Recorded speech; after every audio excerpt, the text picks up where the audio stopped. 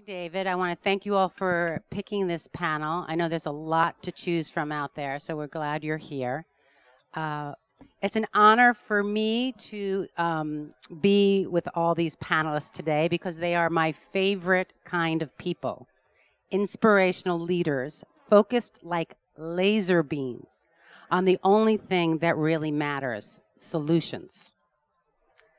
The true cost of American food in 2016, I think, can best be summed up by two recent headlines. The first, diabetes rises fourfold over last quarter century. And the second, there are now more overweight people in the world than underweight. And nowhere is this fact more evident and more disturbing than amongst our most vulnerable citizens, children. We have done a terrible job protecting them from the insatiable ambitions of global food companies who want to turn them into lifelong customers, irregardless of the consequences to their health. Now, to do this, children are relentlessly pursued by food and beverage companies, targeted directly on their devices and in their neighborhoods, pounded with every trick of the trade, with no moral regard for their vulnerability or innocence or lack of understanding. It is not a level playing field. To sell cereal and soda and junk, companies use a whole host of tricks like animated cartoon characters and product placement, deceiving labeling, bright packaging, beloved celebrity athletes, rock stars, and faux giveaways. They aggressively lobby Congress to protect their right to market to children and to protect their market share. And I think one of the low marks for society was surely when Congress decided to accept pizza as a vegetable. Food and beverage companies fund nutritionists, fitness trainers, the Boys and Girls Club of America, the Girl Scouts, school scoreboards, and cafeterias every day, every week, every month, all year long. The true cost of food in America has everything to do with our culture and food environment that is constantly promoting and offering food that is making its citizens sick. And as a result, we have a worldwide emergency, and the poster child of this crisis is literally an overweight kid. It is increasingly urgent that we arm our next generation with the skills and tools and information and truth they need to combat the dark forces swirling around them. And the good news is that all of the superheroes on this panel are doing just that. So let me introduce them. First, we have Angela McKee, who is a project manager for San Francisco's Unified School District, which serves over 66,000 students 3 meals a day, every day. And with that beautiful opportunity to feed and educate so many kids, they are revolutionizing not only the food itself, but how and where the students eat it. Next, we have Richard Dunn. He's the principal and headmaster of the Ashley School in the Thames Valley, England, where he oversees elementary school children ages 4 to 11. And it is here that Richard looked closely at what school lunch should be and had the vision and inspiration to do something fantastic about it. Ted Smith is the executive director for the Institute for Healthy Air, Water, and Soil and works on the Compassionate Schools Project in Louisville. Here they are examining the whole student, mind and body, and coming up with some powerful and important conclusions. Last, but clearly not least, is the esteemed Alice Waters, and I wonder if she ever gets tired of hearing how amazing she is. Do you, yes or no? No. Okay, she doesn't. Good. Alice is truly adored all around the world for her early leadership on organic, sustainable food and her visionary and groundbreaking launch of the Edible Schoolyard back in 1996. Alice has the radical notion that there should be free lunch for all students and food education is as critical a subject as math or English. And I would even argue more critical, because I know I cook every day, but I have a calculator on my iPhone, so I don't need to know math. Anyway, let's dive right in, because there's really not a moment to lose. Each panelist is going to give us some opening remarks about their revolutionary programs. We're going to leave here incredibly inspired. And let's begin with Angela. Angela, tell us what a school district can do for its students, given the will to improve the terrible state of school lunch. Borrow this one. Can everyone hear me okay with this? Okay, great. So, as Lori said, my name is Angela McKee. I'm the project manager for SFUSD's Future Dining Experience. We're an initiative of student nutrition services. And so, a little bit closer. Directly into it? Okay. I'm a hand talker, so this is a little difficult for me. So, if at any point you can't hear me, just let me know. So, we serve over 35,000 meals a day across 115 school sites. About 61% of our students qualify for free and reduced price lunch, which is a pretty large amount of our students. And it also means that a lot of our students are relying on us for the majority of the calories that they get throughout the day. Before I dive into the work of the Future Dining Experience, I kind of want to explain where the district was and how we got to where we are. So a few years back, we were shipping in frozen meals from the Midwest, and our students weren't eating. They didn't enjoy the food, and they just weren't consuming it, which was a huge problem for us, because we all know that hungry students have a really hard time learning. And so if our kids are undernourished, that means they're underperforming in the schools as well. And so in order to fix that problem, over the last 10 years, we've actually done some pretty big steps to change how the food is being served within the district. Our Board of Education passed the Feeding Every Hungry Child resolution, which meant that every kid, no matter if you could pay or not pay, was entitled to a lunch. We also passed a really strict wellness policy, which actually goes beyond the Healthy Hunger Free Kids Act, meaning that we've removed competitive foods from our meal line, so the meal experience is more equitable. So if you had $1 to pay for a cookie, you don't have that chance anymore. Everyone can eat the same meal, which just tries to get everyone to get to our nutritious meals. And then we also removed sugary beverages and high-fat, low-nutrient foods from our vending machines, which is a huge step. I think the biggest thing we did, we got rid of those unitized meals from the Midwest and partnered with Revolution Foods. Revolution Foods is actually an Oakland-based company. They prepare our meals fresh the night before and bring them in the mornings. And one of the key things about Revolution Foods is that they provide us with antibiotic-free meats. Their foods have no artificial colors or preservatives.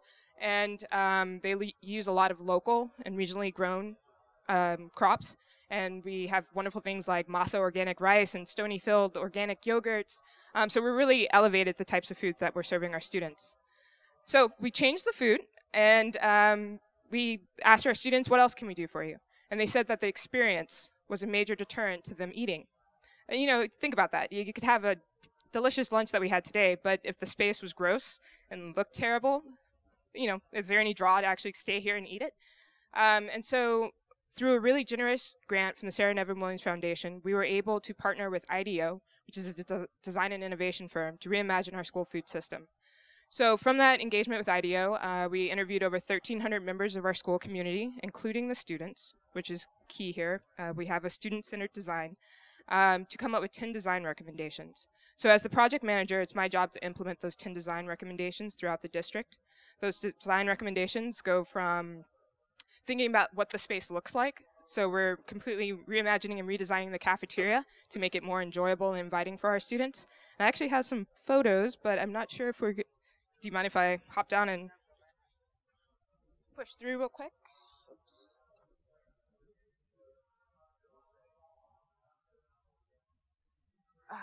There we go. It's been forever since I've used PowerPoint. I'm more of a Mac girl, but we're just gonna... How do you press play? Oh, down there in the corner. Or... got it. Okay, awesome. So I'm going to just skip through these first few slides here because this is what I just finished talking about. But essentially, These are our 10 design recommendations. So we go from thinking about the way the spaces look, how we're sourcing our food, how students gain access to that food. So meal lines were a huge deterrent to eating school lunches. So meaning if you had 30 minutes to eat lunch and you had to spend 20 minutes in line or go play, which one would you choose as a sixth grader? So our kids were also skipping lunch just simply because they didn't want to spend their time waiting in line, which is another issue of equity as well. If you should need a school lunch, you shouldn't have to give up something else in order to be able to participate. So these are our 10 design recommendations, and we're also working on an app within the district in order to engage students through technology so they can pre-order meals, provide feedback, and actually play interactive games to learn more about food and learn more about the act of eating. So I just wanted to give you a quick visual when I say we're redesigning cafeterias and really thinking about our student experience. This is just a quick few options here, but this is Roosevelt Middle School. This is our first site. This is what a classic cafeteria looks like here in the States. Long tables, kind of uncomfortable, tons of things on the walls, really gross. We worked with student groups, and this is what's key, is that we work with students to reimagine the spaces. I do workshops with students at every school we go to because we want them to create a space that's going to be welcoming and inviting for them, that they enjoy, and that they can feel a sense of community in.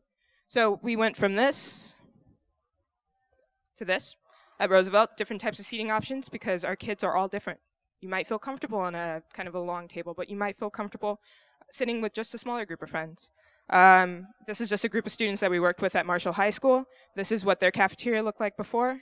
This is what we turned it into. Again, this green paint is all throughout the district. It breaks my heart. But this is essentially Everett Middle School. We talked with the students, and they said that social justice themes were really key to the environment of the school, and they really wanted to bring the mission into their cafeteria. And so we worked with them to create graphics that have inspirational quotes from different social justice leaders, as well as doing a mission streetscape throughout the cafeteria. So again, creating spaces that are inviting for our students, that make them want to come into the cafeteria, because I've talked to so many kids who say that the cafeteria itself is the reason why they don't want to eat lunch. It's uncool to go into the space. So if we can change the space, make it more comfortable, inviting, and make the act of eating enjoyable again, we can get our students to actually eat the meals that we're investing in, which are really high quality and incredible. And then this is just Willie Brown. It's one of our newer school sites. So again, just making the spaces enjoyable and a learning moment for our students. So this is what we've been working on over the last 2 years now. And we have currently funding for 18 sites, but we're working with the school district to get the remaining sites incorporated into our next bond. So that way we can expand this throughout the district so all of our students have a dignified meal experience. And if you're wondering how we're going to track the results of all this, we actually just received, a year ago, received a $2 million grant with UC Berkeley through the USDA to study the impact of our space redesigns, our full meal vending machines and mobile carts, and this app, and also teacher wellness training on student health, wellness, and actually obesity, student obesity. So we're really looking at how changing the school meal experience impacts student health and wellness and desire to eat. Seriously. I mean, if people say it can't be done, it's being done. And it's being done beautifully. And this whole notion of rethinking everything, the way they're eating and how they're eating it. I mean, it's really brilliant. I have just two quick questions for you. One, you didn't mention time, because number one complaint you hear all the time is that kids don't have time to eat. So how are you addressing that? And I'm also curious what kind of resistance was put up to make these changes? Sure. So when we address the issue of time, the government has like a mandated, I believe it's like 20 minutes that every student has to be able to eat lunch, which to me is way too short. And so we have to work with every school site in terms of how much time that the school has, and we can provide advisement on that. So thinking, let's try to extend the meal period as much as possible. Unfortunately, a lot of our schools are already very time constrained. So through having the full meal vending machine or the mobile cart, we're able to alleviate pressure on the main meal line, spread out the line, and be able to get students through faster. If we time it, the vending machine takes, and again, it's a full meal vending machine, so you can get a completely reimbursable meal from that machine. Takes about 20 seconds to do the whole process. And it also allows a student who maybe feels uncomfortable engaging with an adult at lunch or doesn't want to have that social interaction to have a meal that is comfortable and inviting for them. And with the mobile carts, it takes about I think it was about 65 seconds to complete the whole process of getting a meal. So we're really getting to the goal of trying to be that no student spends more than 5 minutes in line wherever you get your meal at. So we just really want to decrease that so that you have time to actually sit down, take a break, and enjoy it. When you think about resistance, wonderfully enough, we have the support of our superintendent, and we also have the support of our students and our parents. This was not something that was dictated from the top down. It was something that was organically from bottom up as well as top down. So we've met in the middle. I think the idea that we're wanting to feed our students healthier food and wanting to provide them in a space that they can enjoy and feel appreciated and valued in has made this easy for us in some ways. Like, we haven't met kids, or folks being like, you should be spending money on something else. I think within San Francisco, we really value food and value, like, the act of eating. And we're not taking money away from books. This is grant funded. We're doing separate fundraising for this. So this money is for these space redesigns. Isn't harming anything else. We're just enhancing the experience with the idea, again, hungry students have a hard time learning. So by investing in the food, we're investing in our students and their ability to perform. The program just shows so much respect for the kids, so much respect for food, so much respect for the values of it. It's really a beautiful program. Beautiful. Thanks, Angela. All right, so you ready for a little more inspiration? Because we got more coming. Richard, take it away. Tell us about what you're doing. Yeah, use it. Good afternoon, everyone. Into the microphone. I need to use the mic. Can you probably hear me anyway, can't you? No. Hello, can you hear me now? Great. Good afternoon. Well, just before I start talking about the school and the work that I'm doing in England, just two things that I wanted to preface the speech with. The first is that the last session really talked about boldness. Right at the end, the message was, we need boldness in what we do. And my message to all of you, whether you're in education or associated with education, and we've had a great example already, is we need to be really bold about what we're going to do now. We need to have courage to make things happen, to change things actually pretty radically, and we need to waste no time. We need to just get on and do it, step by step, but get on and do it. The other is that I'm interested that this conference is about food and farming, with a reference to things like health and workers and so on. But actually, of course, really this is about so much more than that. It's about how life works, how we work, and how we link everything together. So I hope that what I share with you, which is not going to be just about food, puts this in an education context, because it's education that is going to change our thinking around food and farming, as well as many other things. And so I ask you actually just to open your mind to what this message is really all about, because it links into so many different areas. I don't know if I can just find the. Shall I swap? Help you if you just learned how to do it, because she now figured it out. Could you just find the Sustainable Food Trust April? Just while that's coming up, you heard, those of you that were here yesterday, from the Prince of Wales. The Prince of Wales, about 4 or 5 years ago, wrote this book. It's called Harmony. And in the book, he tracks the history of civilization over thousands of years. And he looks at how those civilizations really understood the need to live in harmony with nature. And that their systems and practices, their buildings, their designs, their thinking was very, very aligned to how nature works. And then, of course, we had the Industrial Revolution, and we started to separate our thinking from the natural world. We created industrial processes, and we have increasingly, in many ways, lost our connection to what's really important. So his message is, we need to find a way to reconnect to what is really important in the natural world, both out there, and what better place to be than here with this amazing scenery around us, but also in here, in us, because we are nature. Can you just press the slides? So I want to share with you now 7 principles that are the principles, if you like, that have come from this book. And I hope they inform a lot of what we're talking about with food and farming, but also so much more. So the first principle is the principle of geometry. That nature has a geometry, a patterning, an order to it that is quite remarkable, and we are perhaps not seeing it. So on this first slide, you can see on the left, it's actually some children's work, which is Earth and Venus's orbit around the sun in the solar system, and it creates, over its cycle of 8 Earth years, 9 Venus years, a 5-pointed star, a 5-petaled flower. And that shape and that pentagram shape is the same as the tiny flower which I took in my garden last week. It's the same form, it's the same geometry. So we can see that our world is a beautiful sphere, and a tiny water droplet on a leaf is also a beautiful sphere. This macro-micro of life is everywhere for us to see. It is incredibly beautiful. I think you'll have to press this a second time. So this process comes from the circle, and the circle, as you build overlapping circles, creates shapes and forms, which are the shapes and forms we see all around us all the time. I went for a run this morning, and there are some beautiful flowers, as you'll know, along the trek here. And these forms of nature, the 3-petaled flower here, are seen everywhere. Thank you.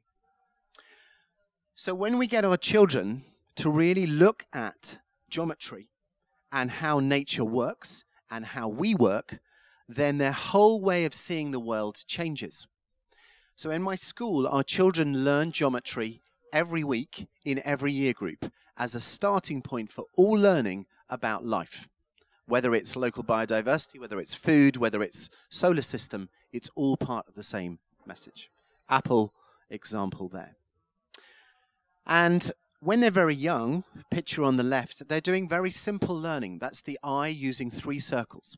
On the right, older children creating faces of war, but using the geometry of the eyes to create the face shape and proportions. This little girl in this slide is called Isabel. She knew that on her finger you have a Fibonacci spiral. And she knew that the Fibonacci spiral was also here in her ear. And she was spinning a top. And she spun it and created a beautiful Fibonacci spiral and said, I've created a spiral.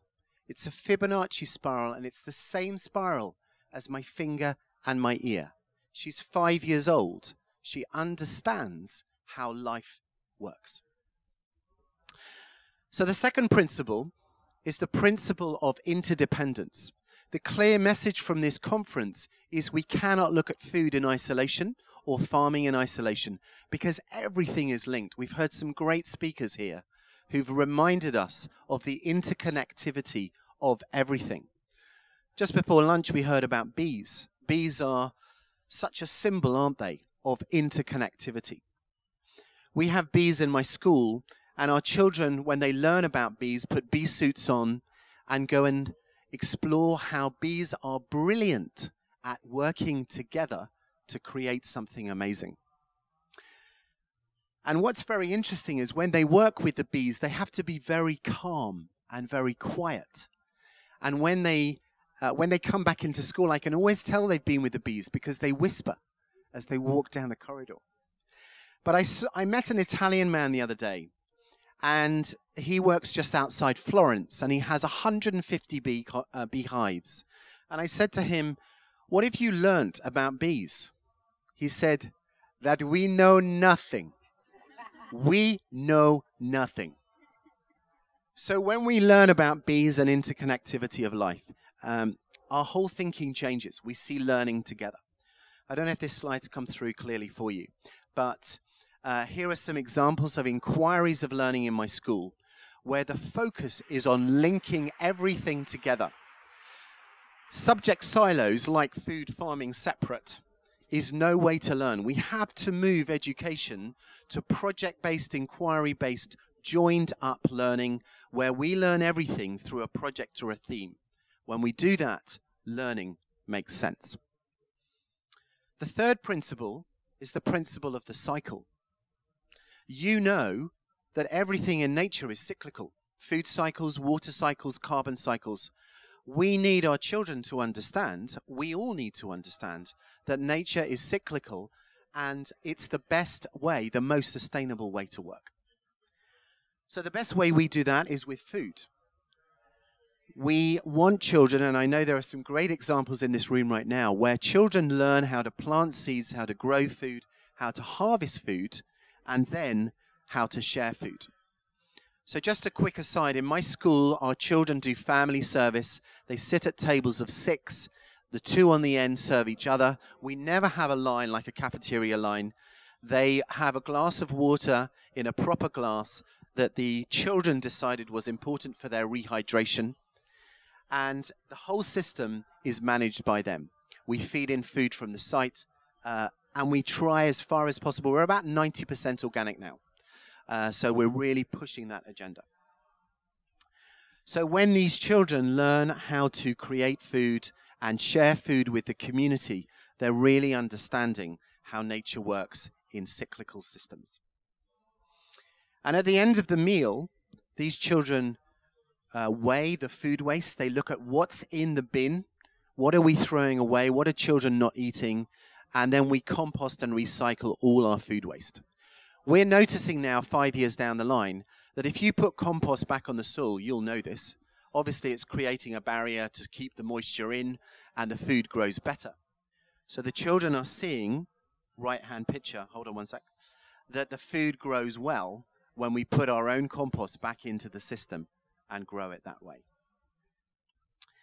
I'm always amazed by the butterfly.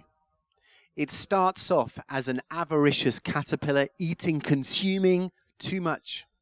That's where we are potentially in many respects. But then it evolves to an ethereal, enlightened butterfly that lives lightly on the earth. And if we transition in this 21st century in one fundamental way, it is to consume less and live like the butterfly, lightly on the world. So the fourth principle is diversity. It really troubles me that we have such monocultures of food growing, because actually, as we've heard already today, diversity in food systems is essential to its well-being. So how can we ensure in our schools that our children understand diversity? This is a wildflower meadow in our school, linking to butterflies and bees, linking into food growing. It all joins up diversity as strength. So we know that children are unique and special, amazing young people.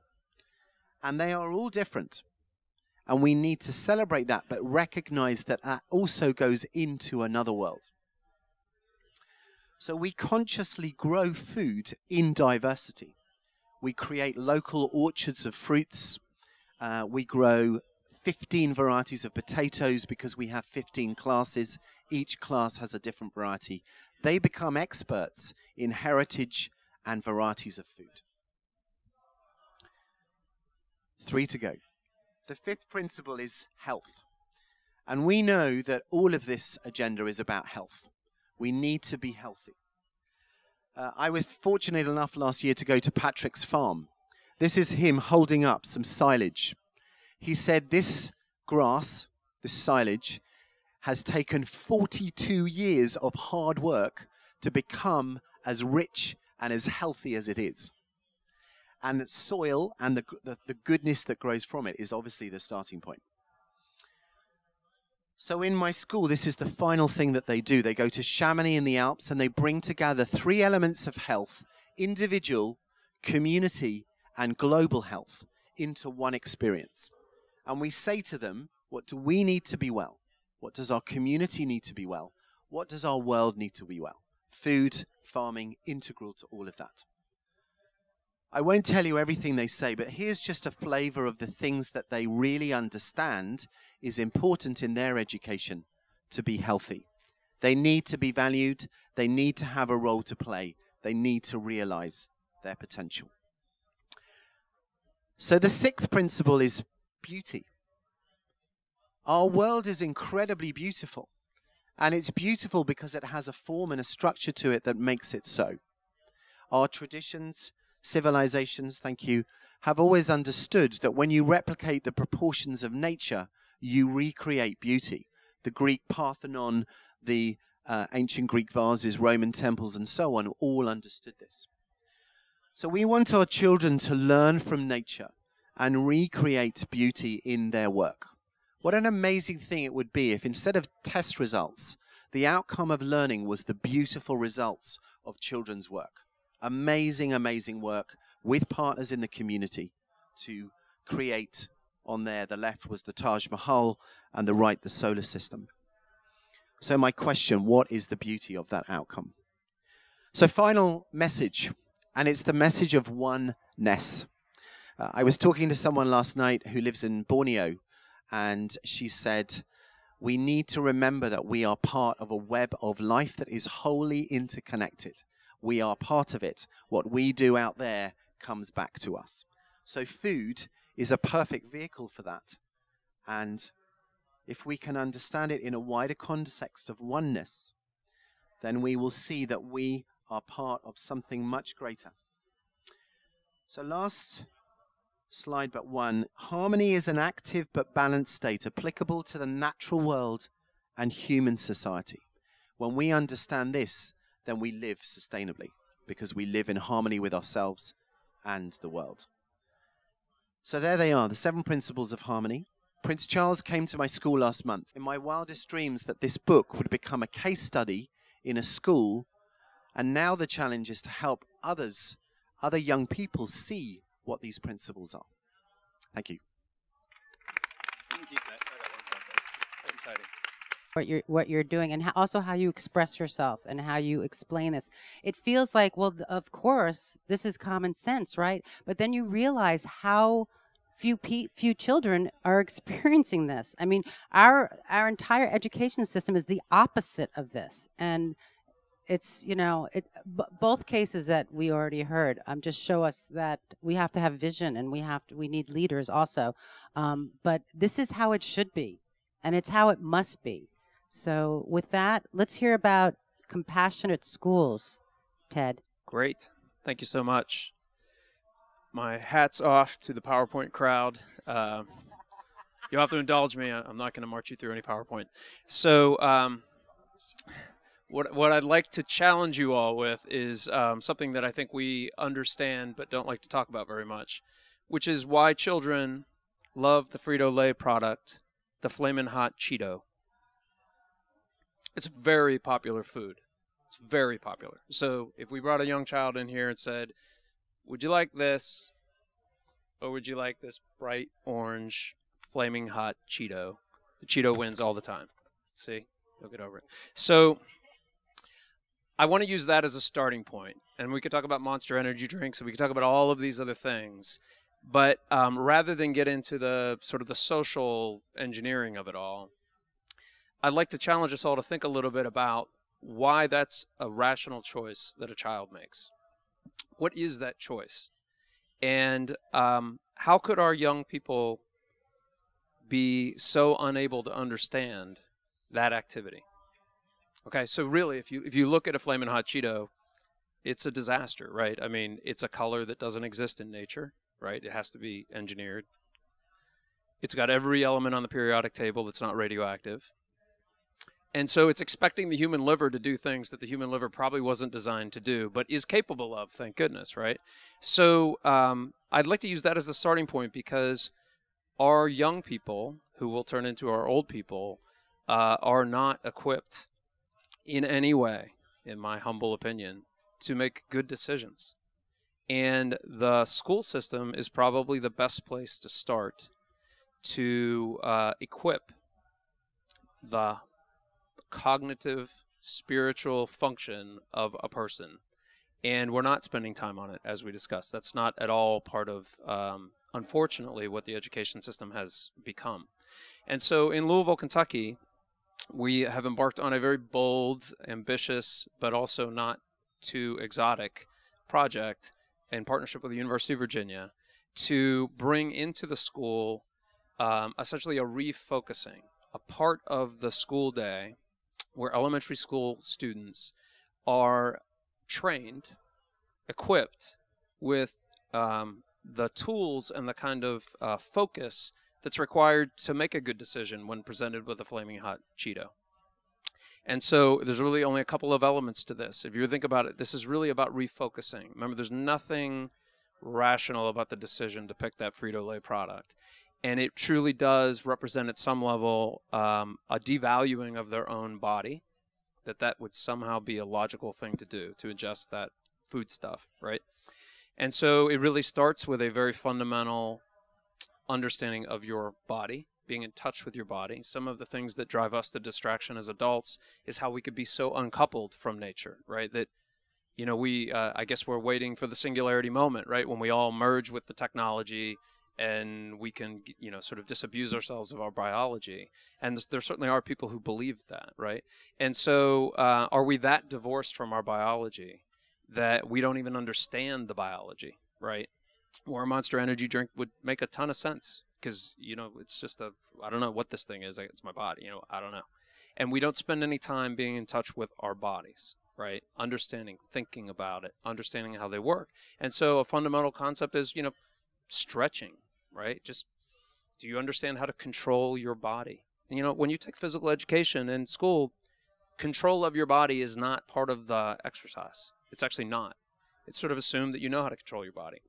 Turns out a lot of kids, and depending on where you come in the socioeconomic spectrum, have a very difficult time regulating their physiology, a very difficult time. The answer has been the pharmaceutical industry in the United States. And so if you can't focus, if you can't settle down, I've got a drug for you. And you will focus and settle down, or at least you'll settle down. I don't know if you focus. So there's an element of being in touch with your body. That's part of the lesson, is spending time on being in touch with your physiology, stretching, simple, what really seem to be very basic things that most people don't do anymore. There's focus on mindfulness, which is a variant in some ways of that, which is how do I focus my busy brain? And remember, young people have very busy brains, right?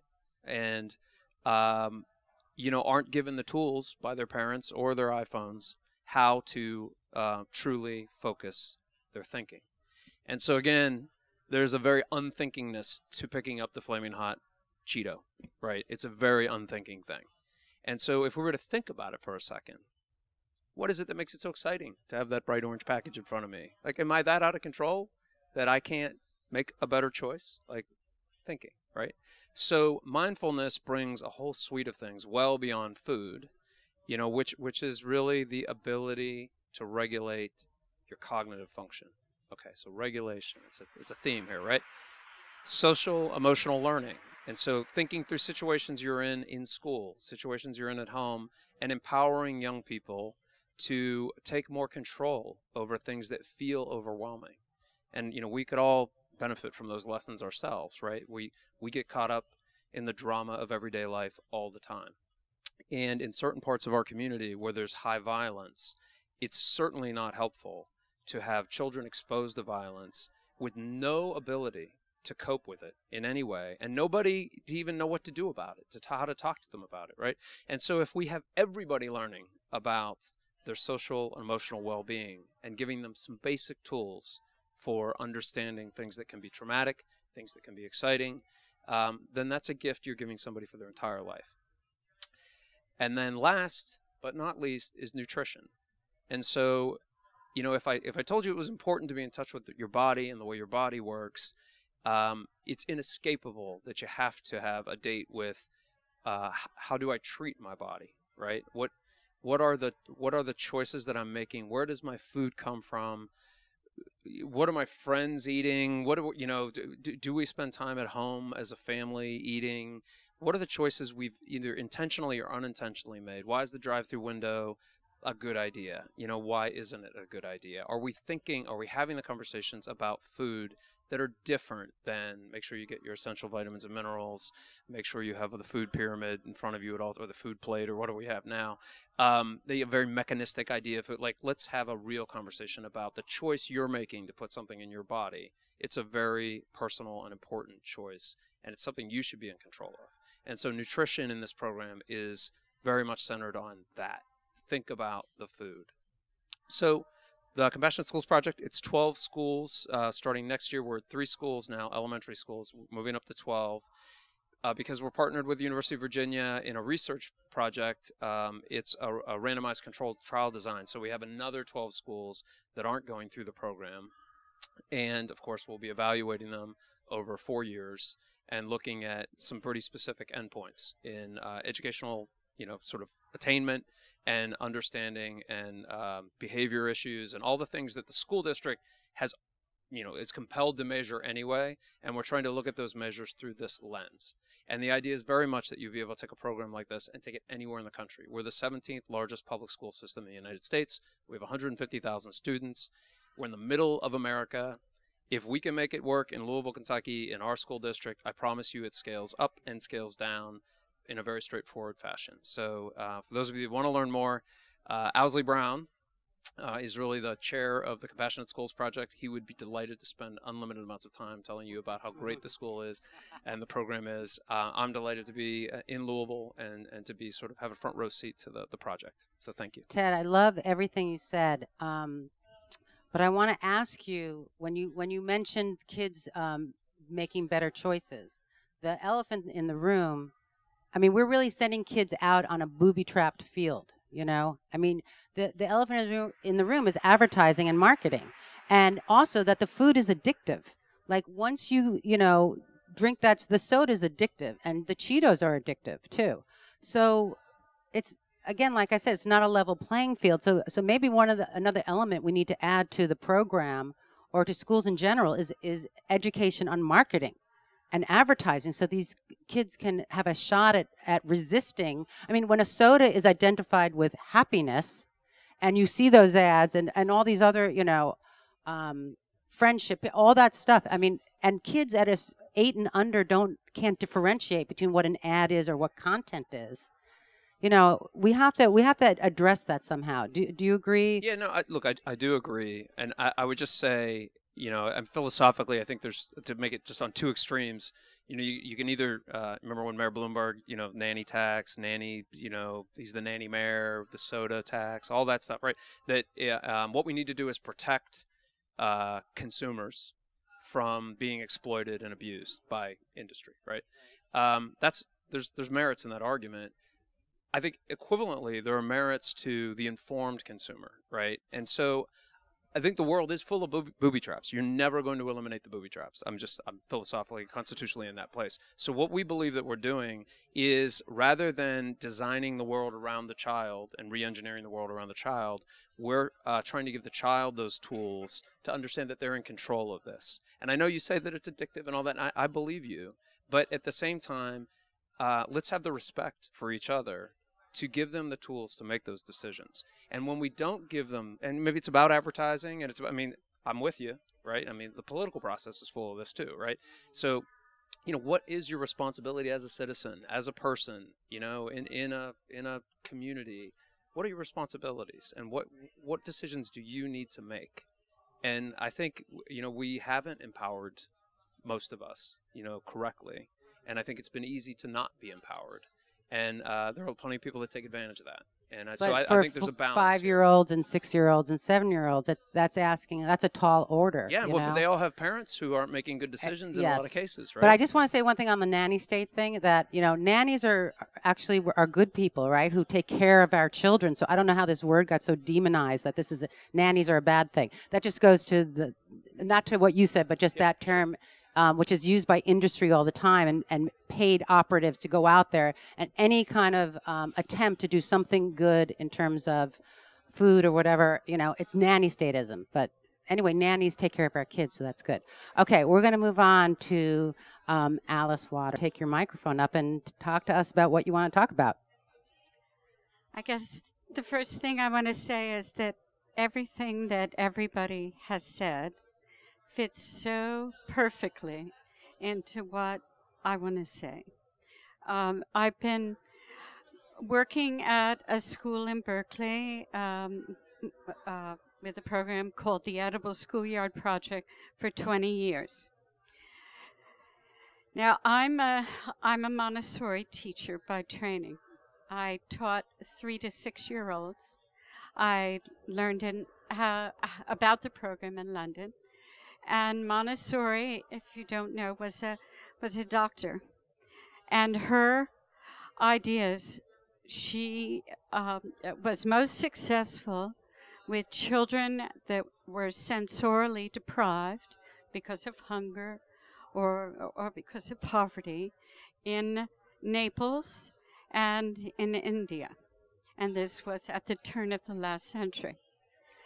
And so I really am a very, I'm not an incremental change person, as you probably know, that I want it all right and right away. But Montessori believed that you have to win people over. You need to win the children over. It's not telling them what to eat or what to do. You just make something over here that's so beautiful that they can't resist. And then the bad behavior just magically disappears.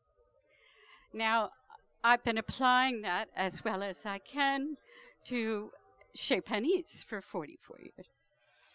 And I realized that it really kind of works, that you prepare the classroom or you prepare the dining room, and you're trying to reach people through their senses, because these are the pathways to our minds.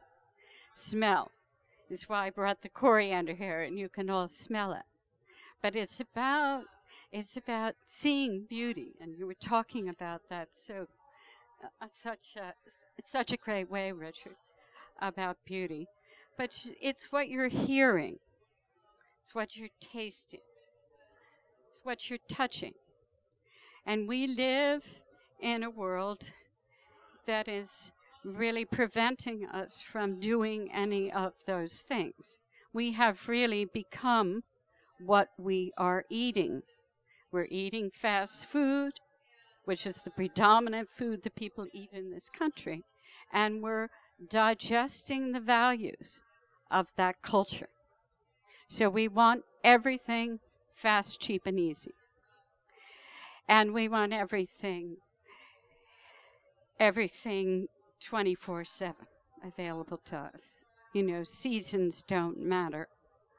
You know, cooking is drudgery. Farming is drudgery. Don't worry about those farmers. Somebody else can do that work for you.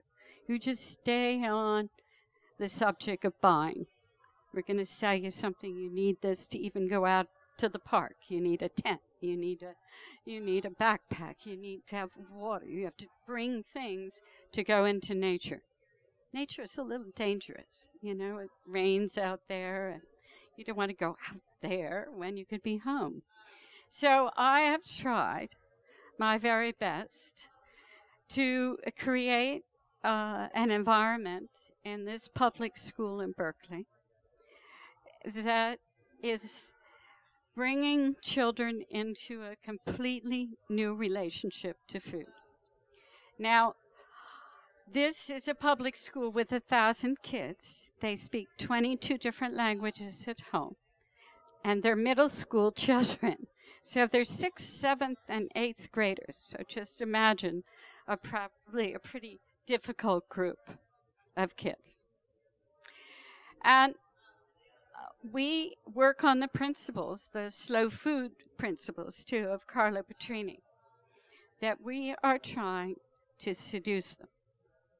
We are trying to make something so irresistible over there.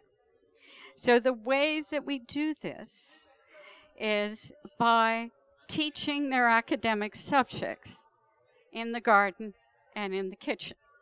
First of all, they don't like to sit in the classroom. So we bring them into the garden. They like to be in the garden because it doesn't feel like school. They like to be out there. At first they didn't, because they haven't been into a garden, and they've been told that it's kind of dirty out there and you need boots. Well, after 20 years of, I guess, word of mouth and trying it, they almost want to go out there barefoot. Now, the great thing that we have on our side is nature. It's nature. So when they're down there planting the seeds, they're eating the raspberries. They're looking at the beautiful flowers. They learn the name of every edible flower. First thing, every edible flower.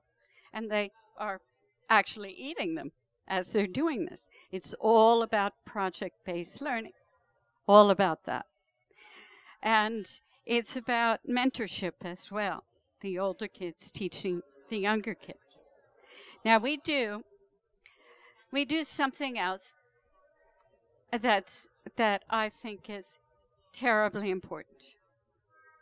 And that is that in the kitchen classroom, and again, it might be a math class, it could be a science class, it could be a reading class and they're writing recipes. It could be a dramatic arts class and they're doing improvisational cooking. There is not one academic subject that can't be learned more easily and beautifully and deliciously than through the experience of the garden and the kitchen, in the garden and in the kitchen. So those are our classrooms. But just to get more time for school lunch, we are dreaming up this idea of school lunch as an academic subject, okay? We want academic minutes. So we started playing around with placemats. And this is the civilization of the Americas, history. So we put them down at the place, and we cooked the food of that place, that country. Okay, I'll pass these around so that you can see them up close. And we're doing the Silk Road, and we're serving Chinese food. But from the very beginning, it was always to get the students to help to serve and to help to take care of the cafeteria. Now, I dreamed up and was allowed to help inform the rebuilding of the cafeteria at King's School, because I thought we would be allowed to complete this edible education program by building a space where every child could sit down and eat at long tables, where school lunch would actually become an academic subject. Every child would eat the same delicious, organic, local food at school. Okay? They built this cafeteria according to our specifications. And it's really different. Like you were saying, the space is unlike other spaces. It has a kitchen where it's beautiful, with tiles in the kitchen, where the people who work there can see the people who are in the dining room. It's an open kitchen. And the dishwashing area looks especially beautiful with tiles, because they are the most abused. And we want to elevate the idea of the workers in the kitchen. We made a beautiful space in the back of the kitchen because the farmers come in that way.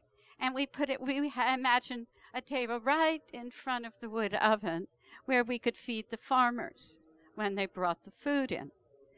We made great lighting in the dining room, and we thought that the 8th graders could help to serve a lot of the younger kids that were at the tables, because we know one thing, we know two things absolutely from 20 years. If kids grow it and cook it, they all eat it. And I'm sure, Richard, you know that. I learned the second thing, that if older children or other children are serving it to them, they want to eat it too. And so I want to use that idea that they are serving each other, that they're empowered to do this work. They're able to use sharp knives. They're able to use equipment in the kitchen. It really lifts them up. And I say by the time they graduate from 8th grade, they could all give a TED Talk. They could all give a title because they've learned the principles of harmony. They know about sustainability. They deeply have digested nourishment. There's no resistance to masa rice, brown rice. They love to do that, but only if it's tasty. Now, taste is the major factor about school food. And the food that we are getting, I have rarely in my whole experience of looking into this for 20 years, I have rarely gone into a school in any country where the food smells and tastes good. Only one time they were roasting squash in a school in Washington, D.C., and you could smell it out, and the kids were just, what is that, roasting squash? And they were looking forward to eating a meal at school. But why does the food not taste good? And I think it comes from the fact that, very sadly, that we've never, ever really learned to cook in this country for all the right reasons. We were Puritans coming over. We didn't believe in the table. We didn't have deep gastronomic roots, except some in the South. We've grown food for quantity, not for taste. We've never, it was always drudgery, certainly from the 50s on. We got every piece of equipment we can get. As soon as we could get frozen food, we had it.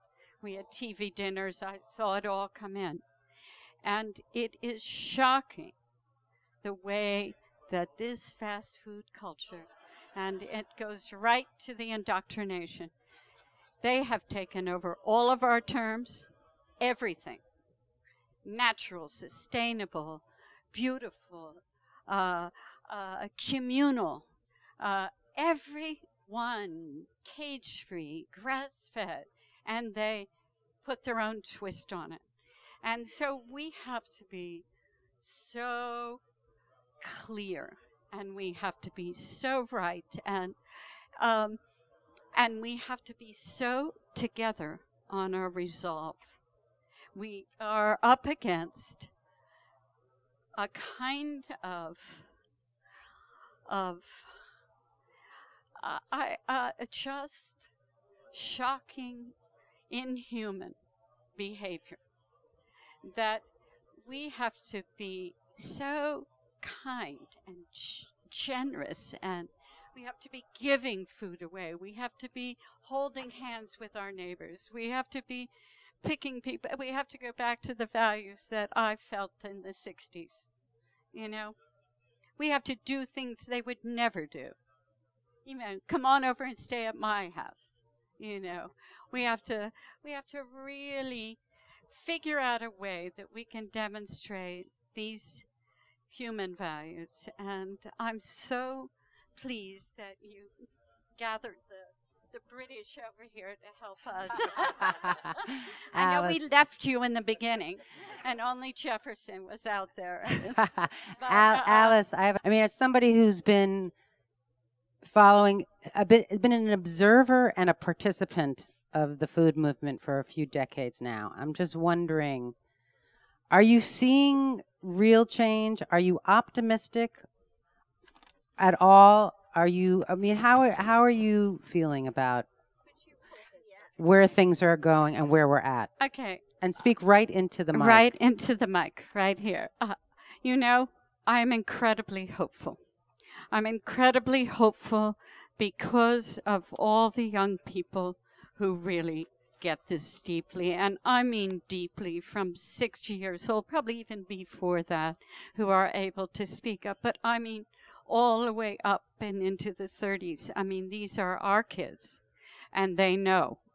And they know it from the global internet communication that's happening now. But we decided at about 4 years ago to try to collect on our website, the Edible Schoolyard Project, all of the schools that were doing something in terms of gardening, cooking, or curriculum.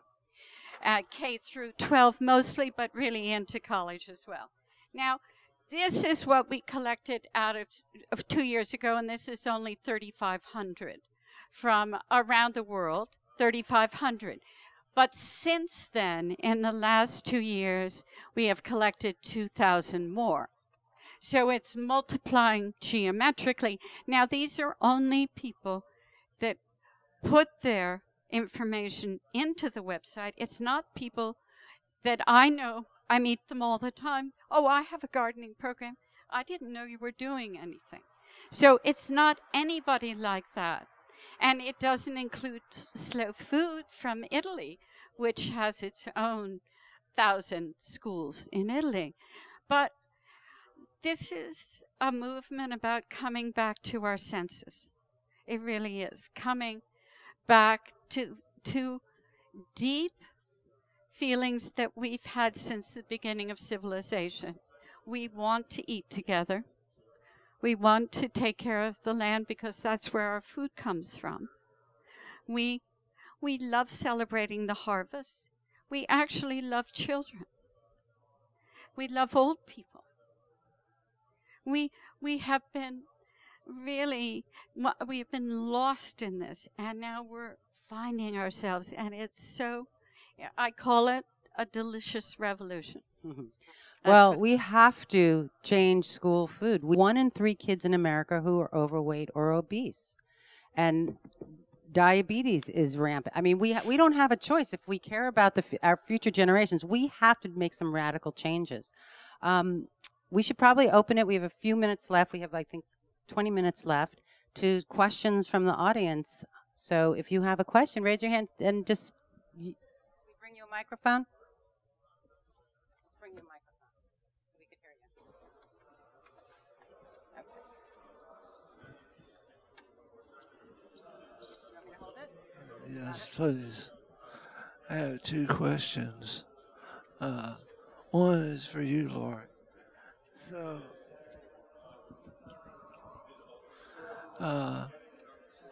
is education, and that is, given what you've learned about addiction of like sugar, isn't it more educating children about brainwashing and advertisement?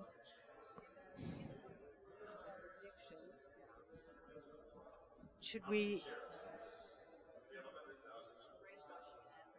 and brainwashing and advertising. Huh?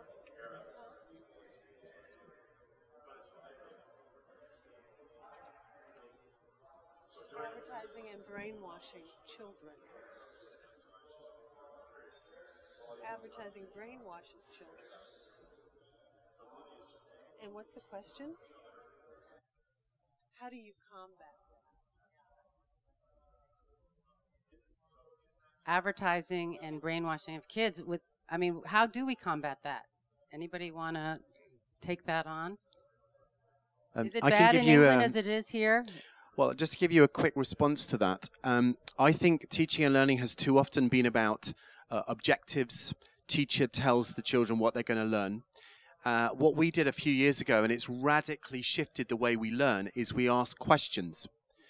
So inquiries, or I think you call them slightly different, inquiries, Yeah. are the big picture questions, but then you go into the detail, and obviously a skilled teacher asks really good questions. So the more we shift to a questioning culture, the more we challenge the status quo of what's happening, and hopefully our children start to really think about and question themselves, is this working? Do we agree with this? Is this right? Alice? I think we have to have all advertising out of the schools, period. None. Absolutely none. We were having a big discussion about this at UC Berkeley because of the Global Food Initiative that's happening. And they've set up a new cafeteria that wants to serve, local real food on the campus. But there is big advertising on the wall of this good food. And I mean, you're assaulted instead of by a kind of beautiful environment that conceivably the students could create. There are the billboards, even for Pete's Coffee, selling organic coffee. We don't need that. We need to learn about word of mouth, that if something is good, people will come to it. I mean, I see it over and over and over again. I mean, we have never advertised at Chez Panisse, ever advertised, never paid for advertising at the restaurant. And I think we have to, it's almost like an underground movement is happening, and it is word of mouth, about farm-to-table restaurants around the country. You just hear it, you ask your friends, and they say, oh, we know this one and that one and that one.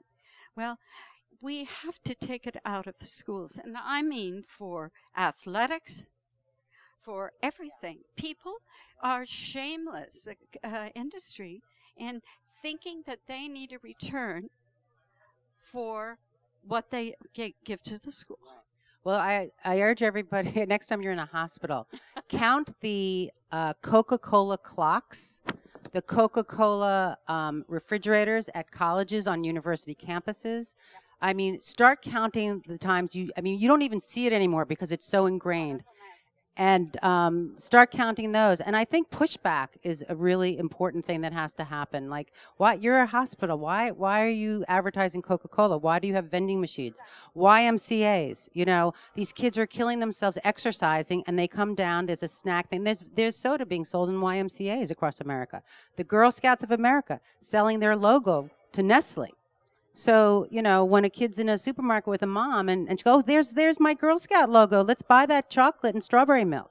I mean, there's that there. The public has to really start being fed up with that. And that's not a plug for my film. But if you haven't seen it, you should watch it. Yes, Angela. Can I speak to that as well? I think when we think about competitive foods, especially within schools, they provide a really valuable revenue source for schools. And that's why you oftentimes see, you know, these sodas or, you know, chips or snacks competing with the school meal program. And I think to get to the heart of that, we need to increase funding for school meal programs. We need to increase our funding to schools. We need to think about food as a valuable resource to our communities and something that we need to invest in, especially when we think about schools. So that way they don't have to turn to other routes and invite people in. I don't know if they do it with ill intentions, you know, but I think it becomes almost a necessary evil. But if we were to increase funding for our school meal programs, increase fundings for our schools, then, you know, we wouldn't be leaving them out there to have to fend for themselves. But I would say, because I'm a little older than you and a little more cynical, that part of the goal of these companies is to get the customer as young as they can and, you know, set them up for life. So I think there is conscious intention to infiltrate schools across the country, for sure. Alice, you want to add to that? Well, I just have to add that we have to go right to the place of free school lunch for every child in this country, from farms and producers who are taking care of the land. And there's no compromise. And I have a suggestion as to how to do that. I know you do. And my suggestion, and I'd like to hear from the panel if they have any opinions, or from you guys, that how do we pay that? Free, real food for schools. Well, we pay it with the soda tax. Yep. Okay? A soda tax goes to free school food. And this, to me, is such a no-brainer.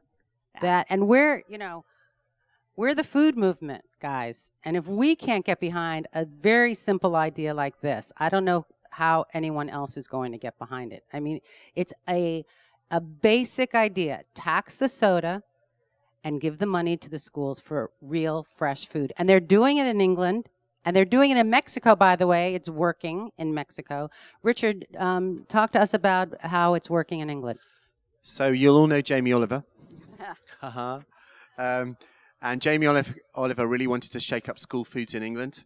And he then passed the baton on to two guys who run a series of restaurants in London. And they created something called the School Food Plan. And the School Food Plan was people in catering, in nutrition, in food research, head teachers and principals and so on. And that group came together and put forward a proposal to the government to introduce universal infant free school meals, 4 to 7 year olds, all getting a free meal every day generally a hot, nutritious meal. And to their credit, the government, it was the coalition government, the last government in England, they said, we'll do it. It costs £1.9 billion a year, and it's in over 16,000 schools. And it has transformed not just the food culture, but you'll all understand the learning culture, because our children are now all eating well at lunchtime, and it's also going into breakfasts, and it's changing the way our children can learn.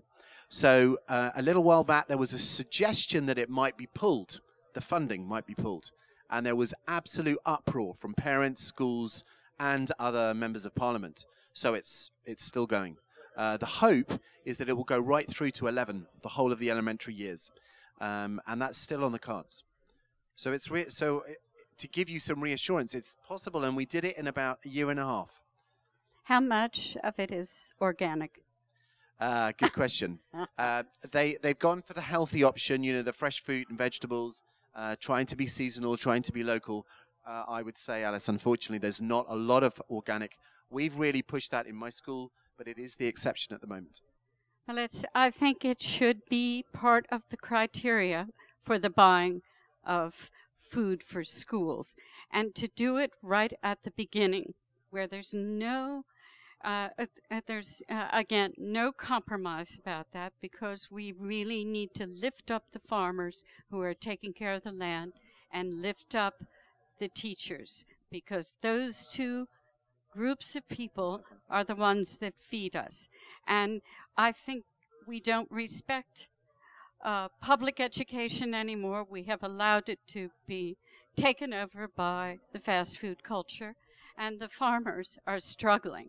So if we go directly to the organic farmers, we could put people into farming. We could have this amazing back to the land movement where they know it's like school-supported agriculture, where they know they're going to make money if they grow that crop. Now, how amazing could that be?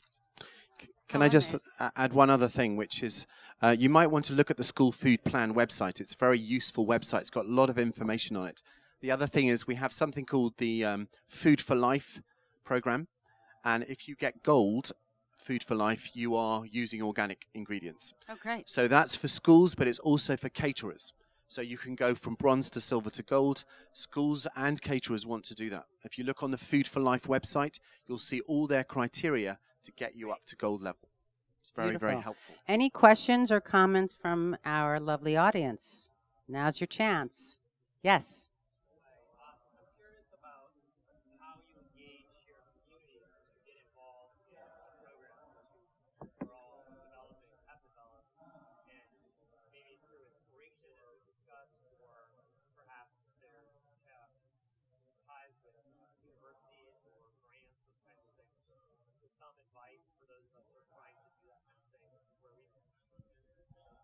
Ted, you want to take that? Our mayor, Mayor Greg Fisher, is 1,000% behind this project. So, you know, not only do we have this sort of the university, you know, industrial grade research, you know, it's all pure and wonderful, but, you know, it also comes with this social signaling that this is really important that we do this. So, you know, we're in a community where we have a strong mayor form of government. It's a 750,000 person community. It's one media market. And so everybody understands that this is an important thing that we're doing. And quite frankly, they're surprised because we have a robust private school system. This is the first time the private school system has lagged our public schools. And so now we've had this sort of hurry up, like they're all sort of doing their sort of knockoff, which is fine. Imitation's a great thing.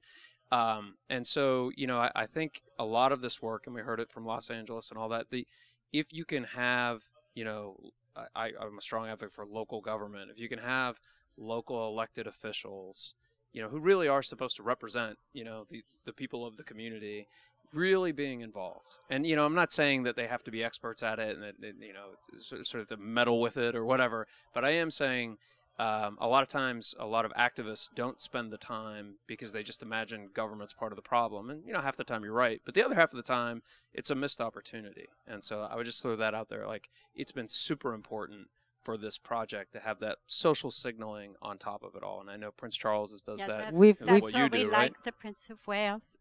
We do like him. No, he's We not do like- government; he's royalty. But Yeah, it's well, a similar. No, that's why we Good left. combination That's why we left. somehow.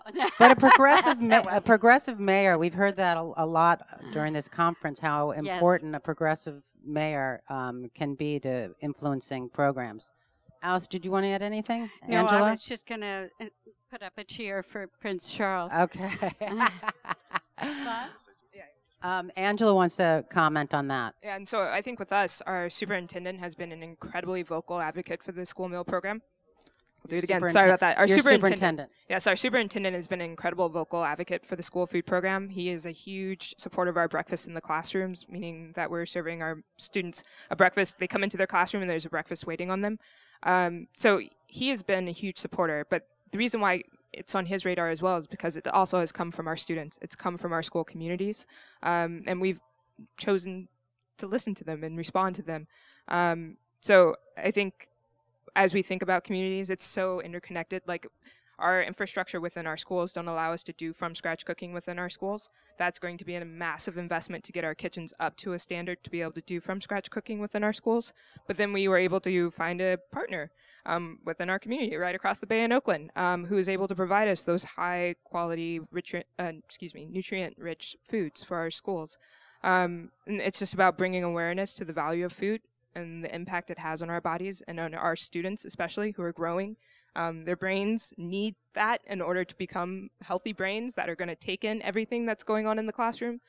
So it's just really about putting that message out there and really making sure that it's heard. Well, it's just hard to hear the messages when you have a culture that is hijacking your terms all the time. We don't know what's healthy, and that word is just, from my point of view, lost. I mean, I'm just gone. I mean, I don't really believe that we have come up with any ideas for really good, healthy school lunch. That's where I'm focused right now, that we can actually brainstorm this and bring together chefs who have these ideas, the abilities to make food tasty. And I think we can do this, but it's so different from that pyramid that I can't even begin to talk about it. I mean, we need food that meets a criteria, not only of good, clean, and fair, but one that meets the criteria of easy to make, something that is really seasonal, something that's available to people all around the country and around the world. I mean, spices are just kind of amazing, and there are affordable foods that have been made in countries, again, for reasons of nourishment that we can learn about and bring them back in. But I think the great way to do this might be to put that criteria out there and offer a big old cash prize. Whoever comes up with a recipe for the schools that meets this criteria, we're both educating the public about it, and then we're building the repertoire of recipes, because the kids have to like it too. That's part of the criteria. And it's very much about portion control. And the only way you can get portion control is really when you're serving it out and everyone is having the same amount. And it's a beautiful thing to teach. I mean, they teach it in French schools. They do it very arbitrarily there because they do it according to calories, and they figure it out that way. I'm figuring it in another. I mean, I just think that, again, one of the big problems we have is we believe that more is better. We have been told that more is better. And there was a very interesting fast food company that in the United States and in England. And in England, they were serving less food for the same price. Less food for the same price. And people were going for it. it's a kind of crazy thing that has happened in this country, is that more is better, and the obesity epidemic is the manifestation of that. Just one final point Sorry. on that. I think we need to be opening our doors much more in a school context, bringing parents into school, getting them to experience food, getting our farmers to come in and talk to our children, getting allotment growers to come in. I think schools, from my perspective, are still very narrow about what education's about. It's what you do in a classroom in a school. And actually, we've got so many people in our community that we can teach and who can teach us. And children are great ambassadors for sharing this message, aren't they? So, you know, let's just get out there and share the messages. Yeah. I want to thank our esteemed panel, and I want to thank all of you for being here, and I hope you're as inspired as I feel, and we can do it and we will do it. Thank you so much.